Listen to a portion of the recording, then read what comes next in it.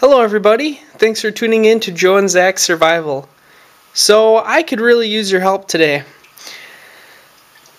A long time ago I found this hammer in the front yard of our house, and it was leaning up against the pine tree.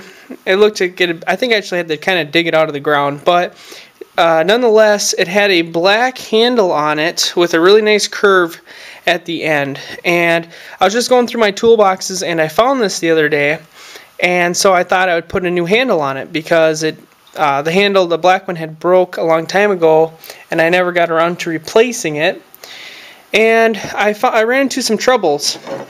First of all, it's kind of a weird egg shape hole there, and to try to find a handle, nowadays they make most of them square, but to try to find a handle that would fit was really difficult. So what I actually ended up doing was buying a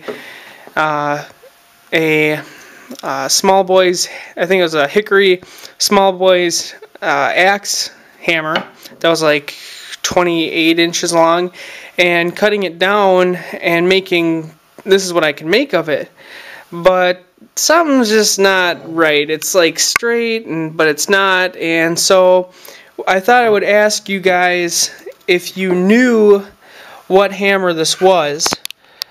From the research that I have done, I think one of two.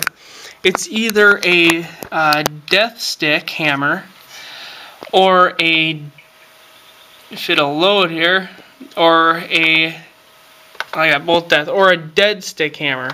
Let's see if I can actually look up the proper one here. Dead stick, not death. Okay.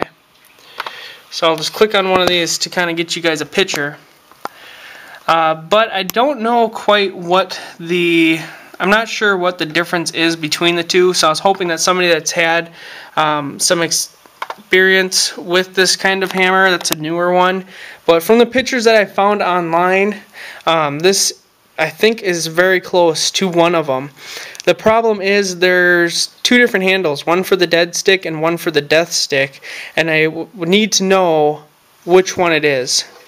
So I'm not sure. They both said that they were mill-faced, and they're made of a certain kind of steel, but I'm just unsure of if there's a difference to the top, because that's what I'm really worried about. So if somebody could please give me insight into what brand this hammer is and what type of handle to buy, I would really appreciate it, because it's a really nice hammer, and it's an older style hammer too, which I like. So thanks a lot for watching, guys. Hopefully somebody can help me, and if I can get the right handle for it, I'll make a video of how to set the handle, make the wedge, everything else.